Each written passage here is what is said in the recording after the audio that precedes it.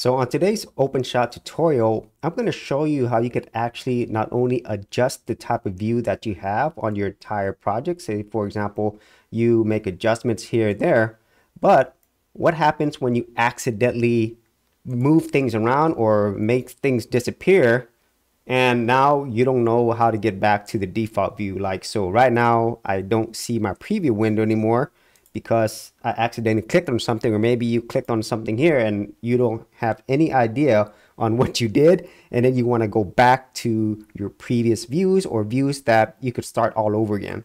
So I'm going to show you how to do this in Openshot, and this is something that I kind of had to learn the hard way myself, but a lot of people who are just beginning, this might be really helpful if in case they accidentally do what I just did. So let's go ahead and get into this tutorial.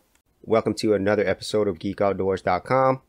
On this channel, you'll learn how to be creative, and I'll teach you the tools you need to create. So be sure to hit the like and subscribe button to help the channel create more content like this.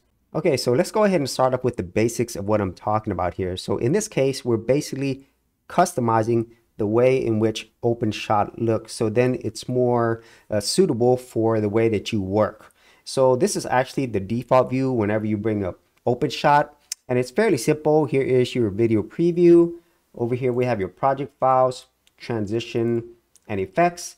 Down here we have our project timeline, and then if you actually click on one of your clips, you can right click on your mouse and then you could go to properties, and there's other ways you could do that as well, but I'm just showing you like the overall types of ways that you can customize Openshot. And not only that, you could also move things around, which makes things really important. Like, say for example, your actual preview window is a little too small, you can adjust its size. So in essence, you kind of are moving things around. And even though you can't move things around like block wise, it is moving the available space that you have to work with. So in this case, I can adjust the size here for the project timeline. And at the same time, you have some other options here. You could actually first choose from different views. And I don't know if you could see here, but right here, there are like two blocks for most of these views. So this first one allows you to see different types of views. So in this case, if I click on it, there is the project files, transitions, just these two tabs. If I click on it again, now it's three tabs: project files, transition, effects. And if I click on it again, it'll go back to those two tabs. And depending on what I'm actually looking at, it could change the way things look. So that's how you kind of adjust the type of views that are available. And you could do the same thing here in each one of these modules. So in some cases, nothing really happened that's major, but in other cases, it does change the overall look of things. So say, for example, I clicked on this view right here on my project timeline. So it actually moves things around. And then when I click on this one here in the video preview, it expands it all the way out. And at the same time, there is another button here. It looks like an X. So what it's going to do is it's actually going to remove this particular view of this properties or whatever basically section that you have. So if I click on this X button, it makes it disappear. And right now this doesn't look great, but you can kind of go back to what you had before. But this does take some time to get used to. And in some cases, you might have things that look completely off like what I have here.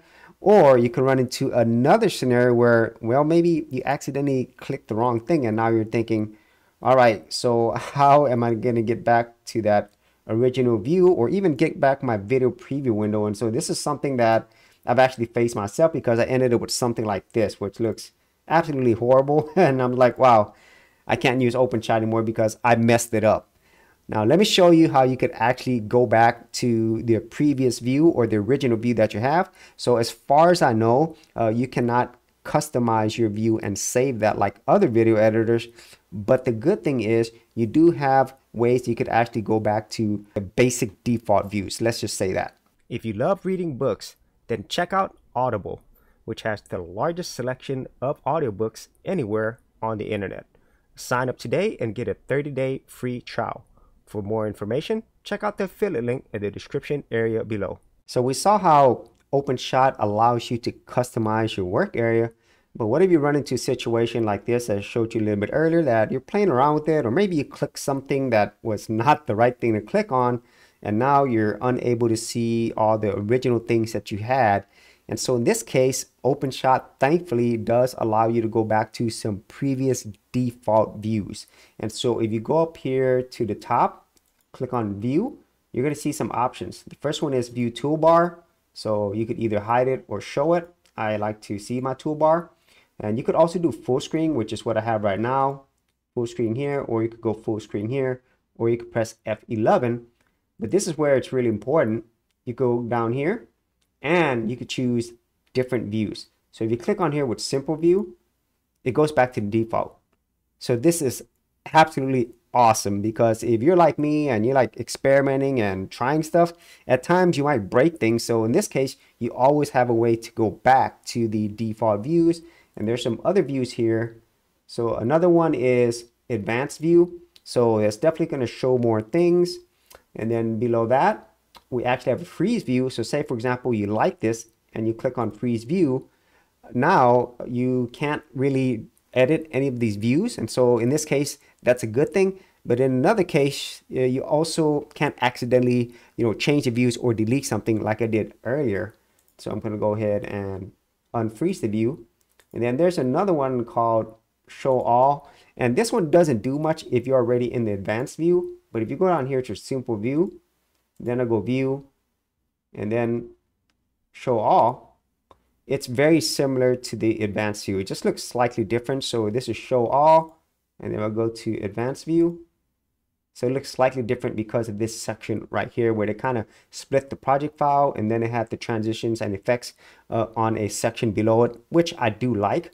And about the only thing that, I don't have on all the time is the properties, but this is a nice view, and you could close that and say like, I like this view and I like this video preview larger. So in this case, I could always go to view and then come down here to freeze view, and there you go. So this is actually the view that I like. And so now you see how easy it is for you to customize the overall work area that you have within Openshot. But at the same time, it also gives you some default views that you could always go back to when you accidentally customize it a little bit too much. And so you actually had any thoughts on this tutorial or any other ways in which you use Openshot, be sure to leave that in the comments area below. And if you did want to see more of my Openshot tutorials and tips, I do have an entire playlist, and I'll leave that in the description area below. So as always, if you did get value out of these videos, be sure to share, like, and subscribe. And if you're a creative geek like me, and you want to get exclusive access to more content that I don't put out here publicly on my YouTube channel, then join my Gold Content Creators group, where you're going to get content like this and more for all the creative geeks out there. And the best part is, all of this is free. Simply head over to the link below, check out my page, and sign up for my Gold Content Creators group.